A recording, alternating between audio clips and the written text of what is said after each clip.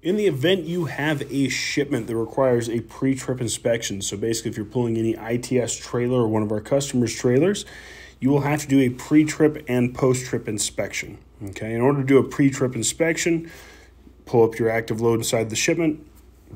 In this case, we're on 526385, and it'll show here at the top I need a pre-trip inspection. So before I can pick this trailer up, I'm going to have to hit that button. So pre-trip inspection. It's going to say driver accepts responsibility for all damages not indicated during inspection, basically saying that if there's something wrong with the trailer and you do not notify us prior to picking up the trailer, you could be held liable. So we're going to hit accept and continue. It's going to say what is the carrier's name, in this case, ITS. Driver name is Chris, that's me. And I'm going to hit facility name. I'm picking up at ITS and the physical location, 50 West Liberty.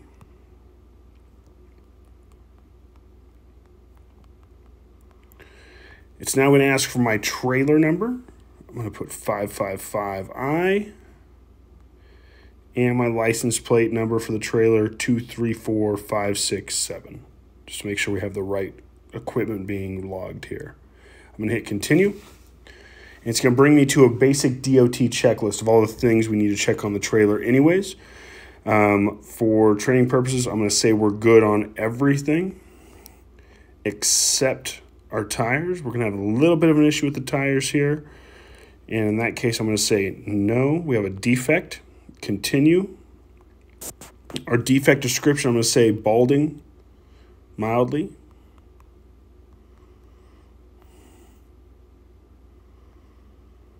And choose my image. It's going to say if you've already taken a picture, you can go to your library and send us that picture. Otherwise, you can hit camera, and it'll now take you to your camera. In this case, I'm going to take a picture of these tires that are totally roadworthy, but could use a little work and might need replacing soon. So I'm going to hit a photo of that. Hit use photo. It'll upload that picture in there, and then I can hit upload documentation. Okay. Documentation has been uploaded. Close. When I do something that is a defect, it's going to prompt me to say, does this need to be listed out of service? So that's going to be up to the driver in the moment. If they feel like the vehicle or trailer is not roadworthy, they could decide it's going to be out of service, and at that point, they would need to contact us.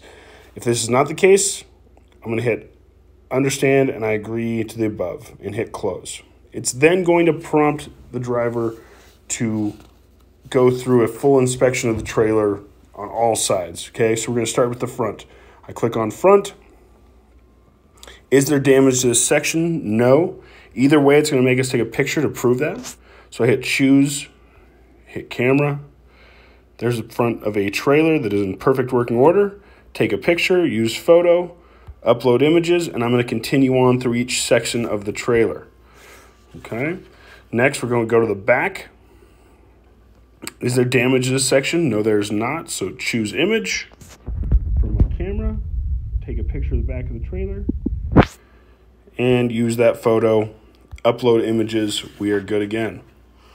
Next, it's going to show me that I need to take a picture of the passenger side of the trailer. Is there damage to this section? No. Choose image. Camera.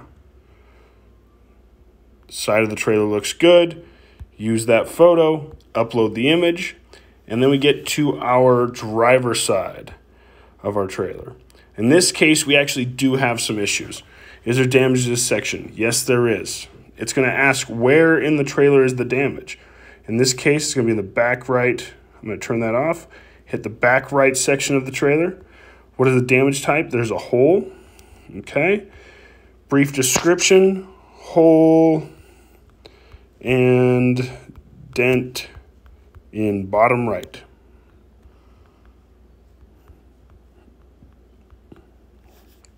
Choose my image. Go back to my camera. In this case, as you can see, there's definitely some issues with that trailer. I'm going to take a photo of it. Use that photo. Choose the image and upload it. Close that out. Is there any additional damage to this section? In this case, no. Everything else looks good. So I'm going to hit no. Inside the trailer, it's going to ask if the trailer is sealed, because if the trailer is sealed, clearly we can't take a picture inside the trailer. But if the trailer is not sealed, we now get a chance to look inside the trailer. So is the trailer sealed? No, it is not. Choose image from the camera. Everything looks good inside that trailer. Take a picture, use the photo, upload the images, and we're on to the next step. The last piece, which it won't prompt, is a seal image. So in the case that the trailer needs to be sealed, we're going to help protect the drivers as well by having them take a picture of the seal. So choose image, camera, and in this case, I can take a picture of that seal on the trailer to prove the trailer is sealed and get that seal number in the picture if possible. Use photo, upload images, close that out, and then I'm going to say this inspection of this trailer is complete. Now, in this situation, there was damage to the trailer that would probably make it so we can't be picking freight up with it. In that case, that driver should be contacting their dispatcher. They should also be contacting ITS and letting us know there's an issue and that the trailer is no longer roadworthy. But let's pretend that that damage to the left side of the trailer was not massive and they could have gone down the road because there's just a scratch and they just want to let us know about it. We could hit complete inspection. Inspection has been completed. Hit close. And now that driver is free to leave. Now, when they get to the receiver, they will now have to do a post-trip inspection. You can see at the top there it says start post-trip inspection. The system will also notify the driver if he leaves the shipper and has not done his pre-trip inspection. He will get an update on the app saying you have now left the location and not completed your pre-trip inspection. Please pull over immediately and get it taken care of. If you guys have any questions about how this thing works or have any other ideas or what you need us to do, let us know and we'll get it working on it. Have a good one.